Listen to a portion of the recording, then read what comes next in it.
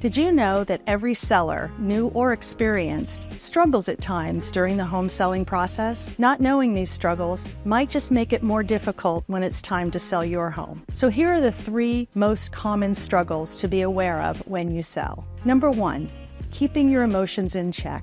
Ah yes, the memories. This was your first home. This is where your oldest took their first steps. Selling your home can be an emotional experience, especially when you're trying to let go of all the time, money, effort, and yes, the love you've put into that home. Overcome this by being 100% sure you want to sell, and know that all those special memories move with you. Number 2, trying to control market conditions. Sorry, but as an individual, you can't control the economy, interest rates, or even whether it's a buyer or seller's market. But you can control how your home presents to today's buyer and pricing it right to maximize your bottom line. And finally, number 3, finding a reliable, proven real estate agent. And this is where we come in.